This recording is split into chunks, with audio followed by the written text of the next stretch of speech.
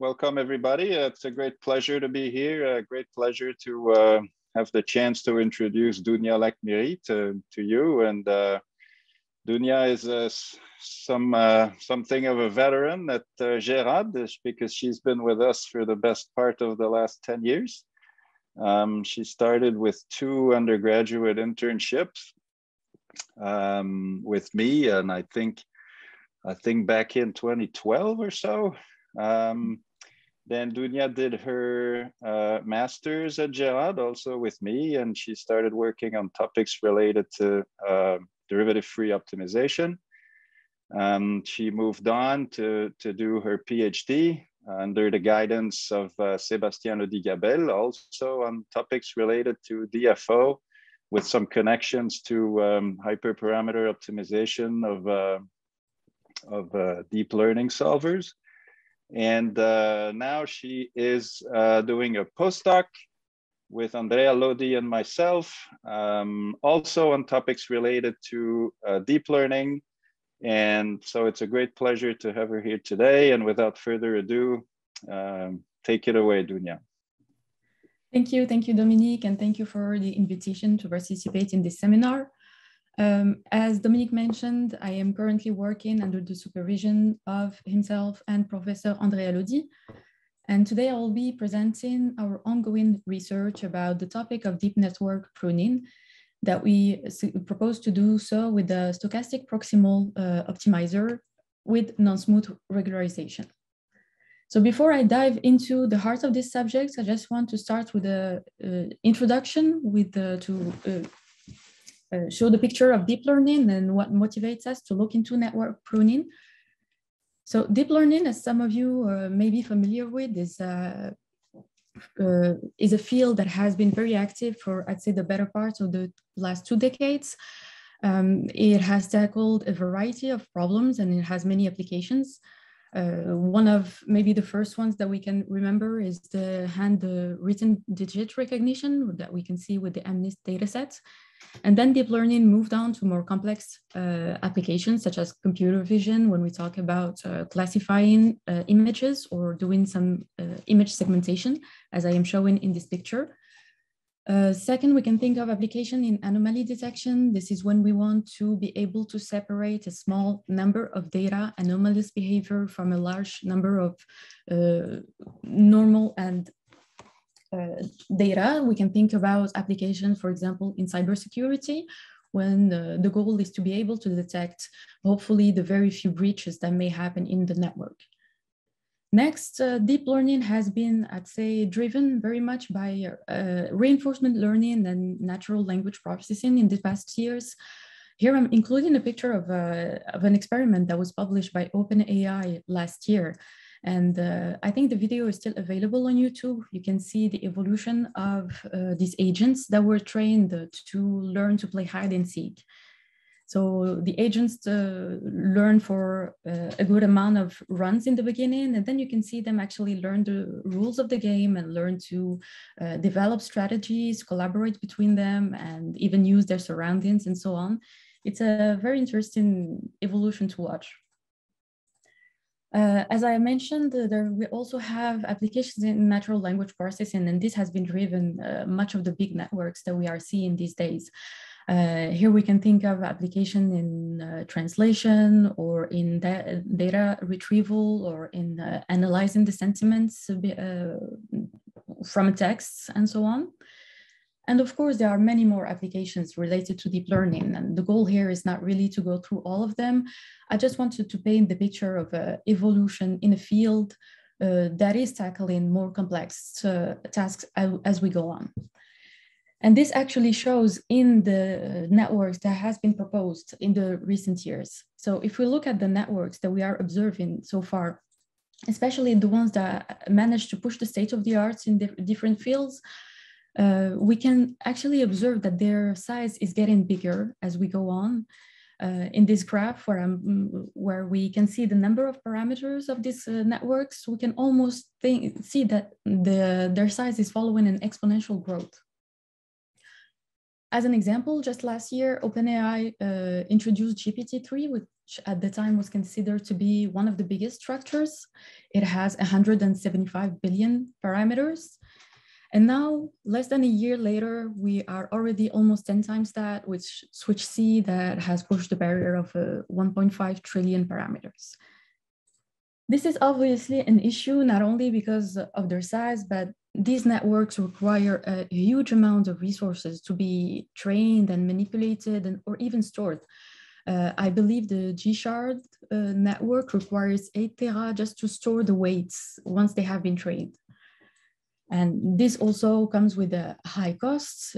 As an example, we can look into OpenAI GPT-3, which was estimated to have cost around $12 million to train. And this year, Microsoft and NVIDIA shared the cost of training one, again, big structures, which was around $85 million. And besides the monetary costs of handling these structures, it also seems to be going against another trend, which is the fact that we are currently living in a world with more and more IoT devices. And these devices, of course, have very strict restrictions on the size and on the resources that can be deployed on them. Nonetheless, we still need to be able to deploy some intelligent application on very small devices. So this prompts the question that we are going to focus on in this talk, which is how can we find smaller network without losing the efficiency of a bigger structure? And this has been a question that has drawn the attention of researchers for a few years now, and we have different avenues that we can go to. The first one, I believe, was using model compression. This is when we are only thinking about the architecture of the network. So we are trying to create smaller architectures. We can also think about tensor factorization. And this is because in the neural network, most of the operations are actually matrix multiplications. So therefore, if we can factorize this multiplication, we can obtain a smaller structure. The third avenue is pruning and sparsification. And this is the one that this talk focuses on. So I'm going to come back later to really go into the details of what we mean by pruning and sparsification. And before that, I'm just going to mention that we also have quantization, which is also another way of creating small and networks with less latency, for example. So let's look into pruning in more details. What do we mean by neural network pruning? One very coarse definition of network pruning would be the fact that we are removing some components of the network.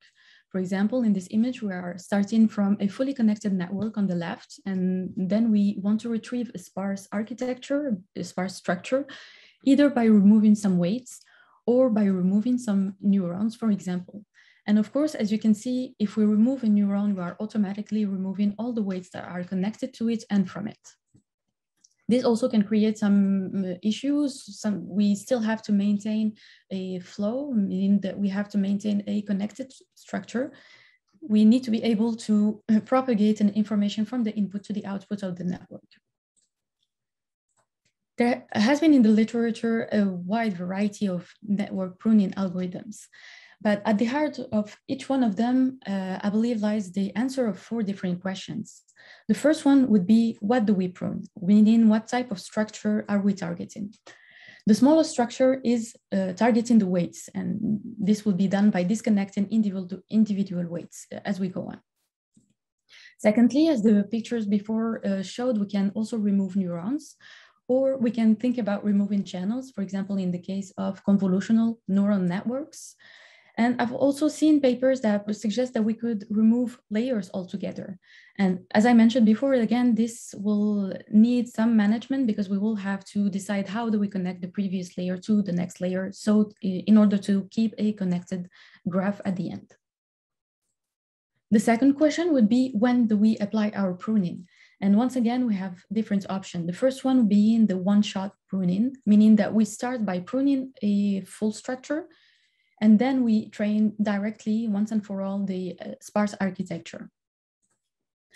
Other papers suggest that we can actually start by training our network and then prune at the very, very early stages. I have seen papers suggest that we can prune as low as 3 to 5 epochs and still manage to retrieve a good sparse architecture that has good scores at the end. I'd say the most popular scheme, though, is pruning at the end of the training, because then we want to exploit the knowledge that was acquired during the training of a neural network. Thirdly is the how. And by this, I mean, once we have decided on what structure do we prune and when, how can we differentiate between the good structures, the good weights, for example, to keep, and which ones do we can we discard? So this is the phase where we have to develop a criteria to differentiate between our different structures. And for this, we can either have criteria that are only based on the architecture itself, and this is what we mean by data-free pruning, or on the contrary, we can develop criteria that are customized to a specific data set. The third option would be to have criteria that are based on what we observe during the training.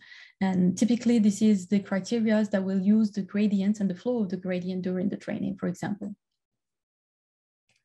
Finally, the question of how much can we sparsify our structure?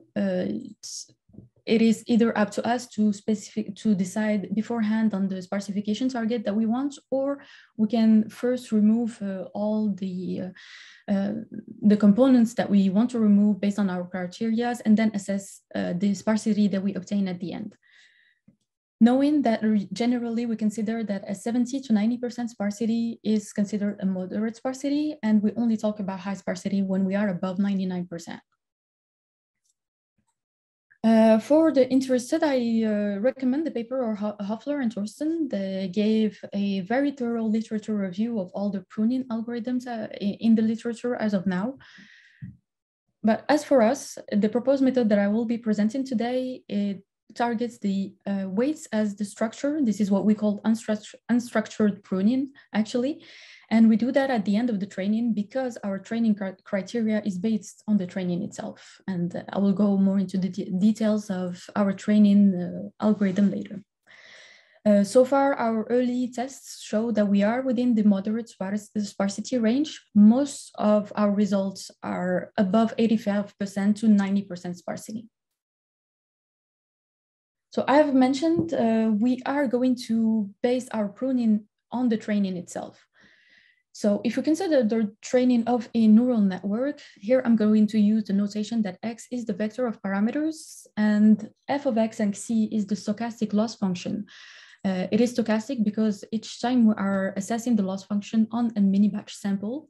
And this could represent a binary cross entropy if we are doing classification or mean squared error or any other loss function that is used in the context of deep learning. And we also consider a regularization function.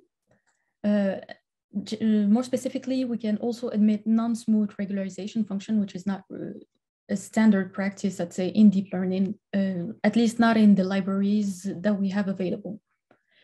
So meaning that when we train a deep neural network, this is equivalent to solving an optimization problem that can be written as minimizing the loss function, the expectation of the loss function plus the regularization function. For the practitioners, we are used to using the L2 norm as a regularization function, as it has been shown to avoid overfitting.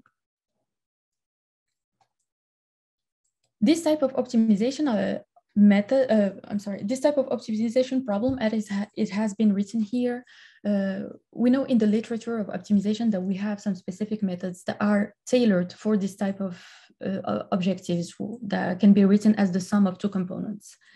I will be focusing on the proximal gradients algorithms, and to introduce them, I will first consider the deterministic case.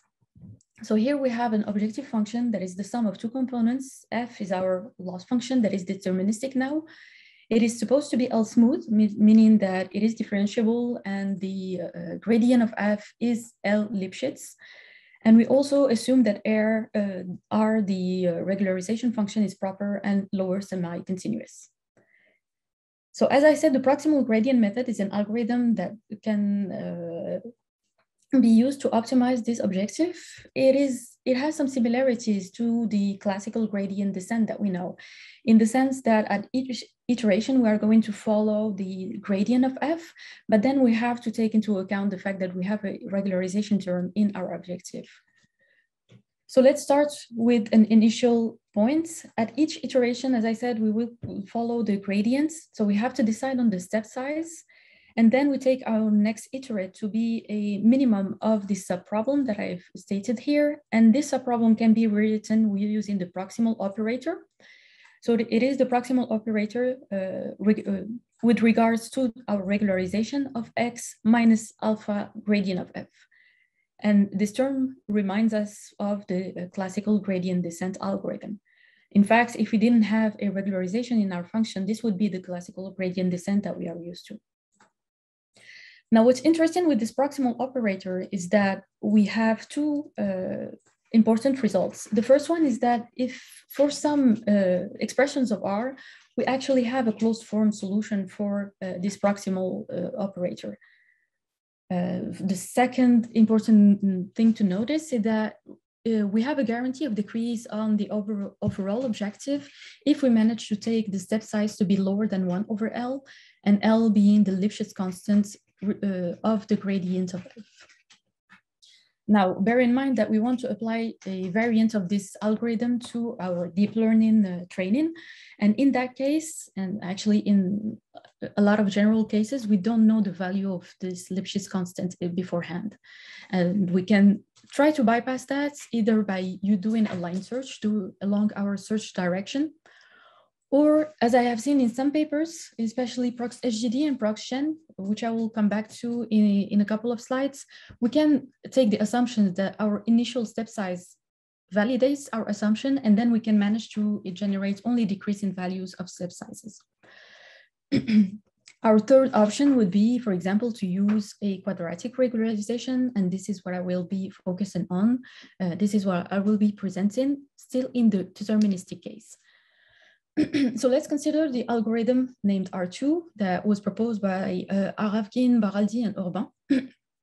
Still in the deterministic case, we consider a local linear approximation of f that will allow us to define a local model. This model will be used to compute the next step, and our step is taken as a minimizer of our model, which can be rewritten again as a proximal operator of -1 over sigma gradient of f. And once again, for some specific R's, we do have the exact solution of this subproblem. Now, because S is a minimizer of the model and not of the objective function itself, we still have to verify the actual decrease and compare it with the decrease of our model. And this is done by computing a ratio, rho, where we compare the decrease of the objective function compared to the decrease of the model. And then based on the value of rho, we would either decide to accept the step, and we will have to update also the penalty function, the penalty term in our model. So this is summarized in this algorithm. As I mentioned, the value of rho decides whether we accept the step or not. And then we can either decide to increase, decrease sigma, or maintain it at a similar level as the previous step.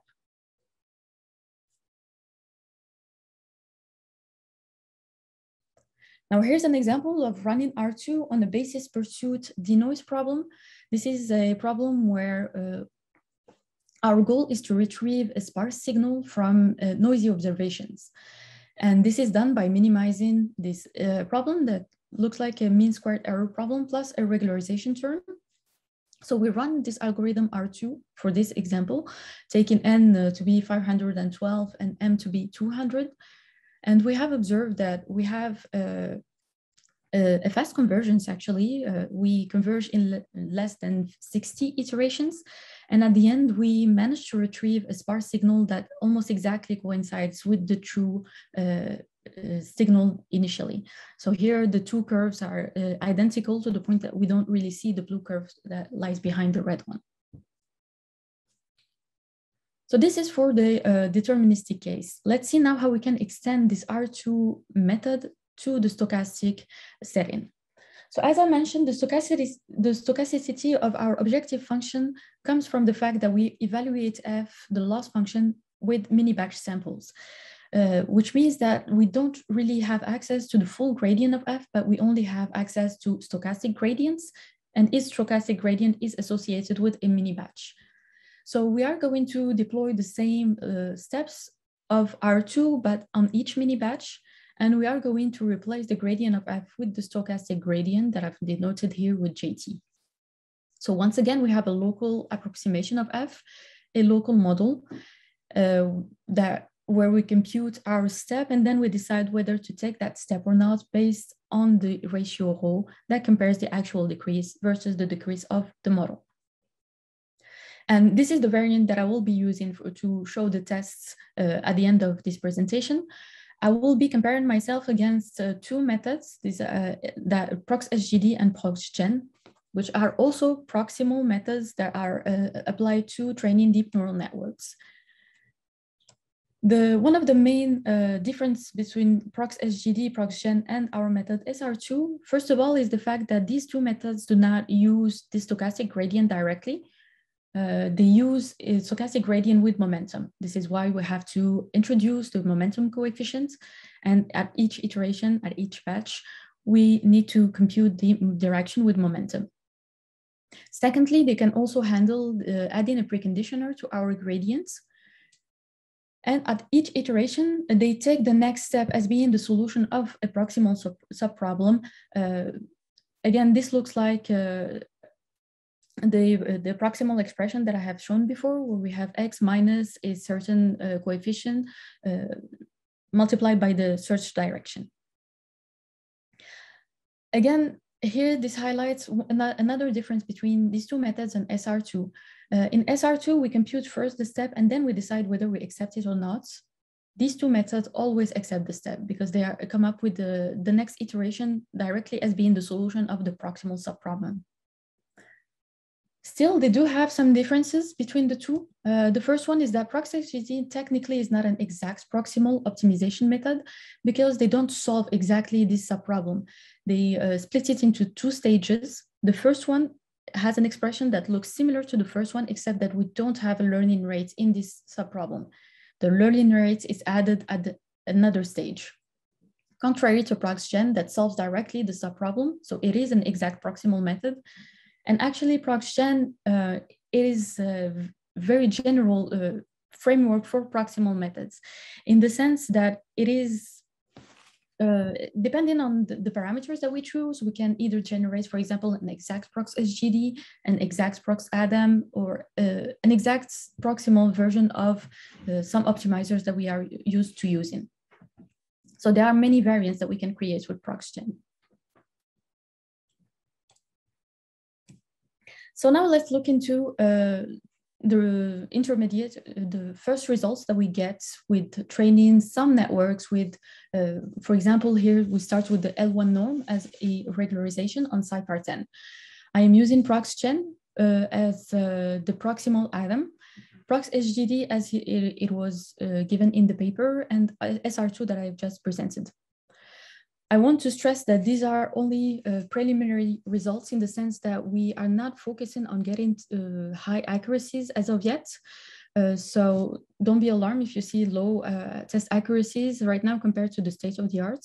We are mainly focused on observing the magnitudes of the weights once they have been trained with one of these optimizers. So first thing we can observe here is that for all three methods, we managed to drive most of the weights to lower magnitudes. We almost always have more than 90% of weights that are smaller to 10 to the -6, with ProxSGD that is a top performer in this regard. And surprisingly, however, SR2 manages to drive almost all of those weights to be exactly 0, which is very different from the two other methods.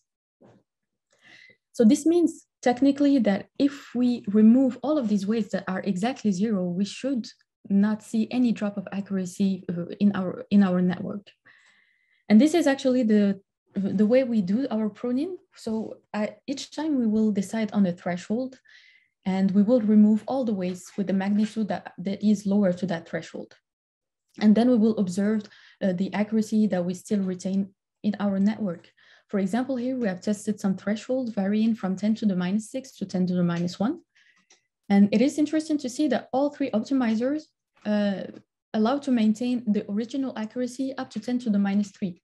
And then we can observe a sharp decrease for 10 to the minus 2 and 10 to the minus 1. If we look at the sparsity that is equivalent to 10 to the minus 3, we see that all three networks have a sparsity of above 98% with this threshold. So this means that at 98% sparsity, we have exactly the same test accuracy as the original network. And so far, I am not doing any retraining. So this is only pruning and then assessing directly the accuracy that remains. We do a similar test on ResNet 34, which is a slightly bigger network. This time it has 21 million parameters. And once again, we see similar tendencies in the sense that proxSGD is the one that drives most of the weights to small magnitudes. And SR2 seems to be driving still a lot of the weights to values that are exactly 0. Again, same pruning strategy.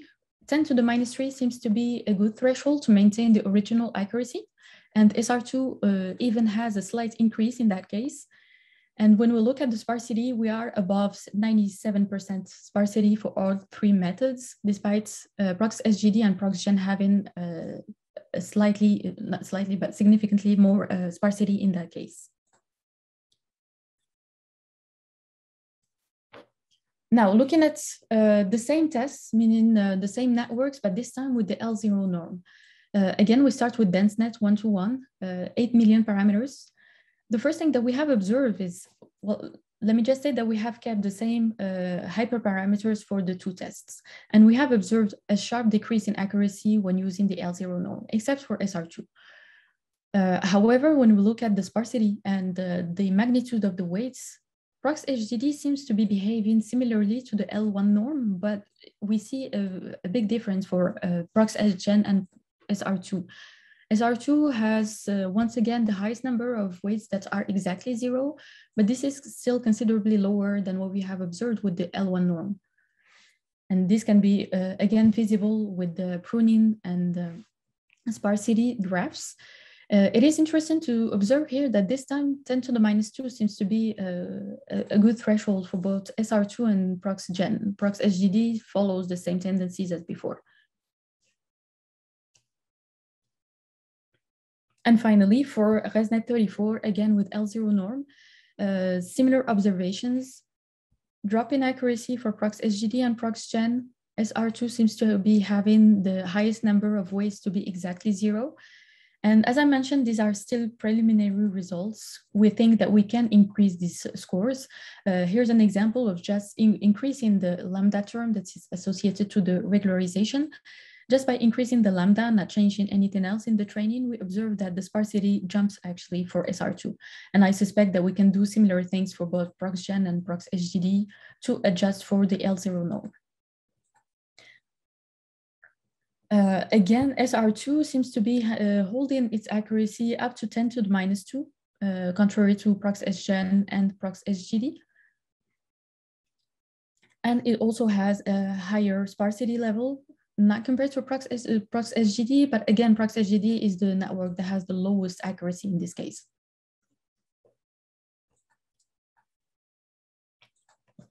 So this is for the implementation parts of our project. The other parts is the fact that we want to prove some convergence properties for SR2.